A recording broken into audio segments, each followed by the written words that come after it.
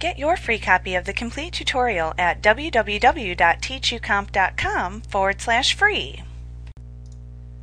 You can use the Canvas Size command in the menu bar to add or remove workspace around the actual image file. You can also use this command to crop an image by decreasing the canvas size. To use this command, select Image, Resize, and then Canvas Size from the menu bar, and that will launch the Canvas Size dialog box that we see here. In this dialog box, in the Width text box, change that number to your desired amount. Let's say 5, for example.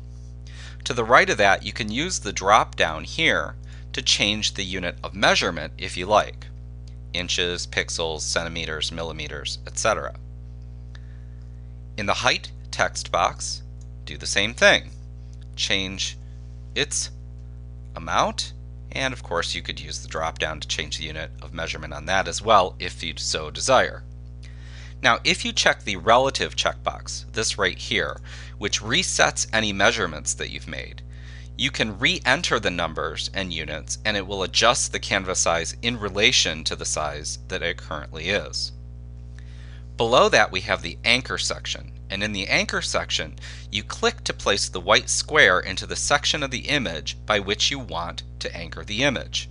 The growth or shrinkage of the canvas will occur in the direction that the black arrows point. So you can click anywhere you like there to change that. Now below that area you use the Canvas Extension Color drop-down right here to select which color you want for the canvas extension if you're increasing the size.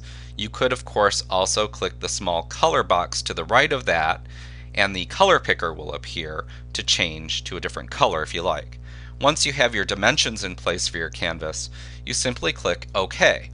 In this case, we're decreasing the canvas size, and so Elements will alert us that the new canvas size is smaller than the current canvas size, so some clipping will occur.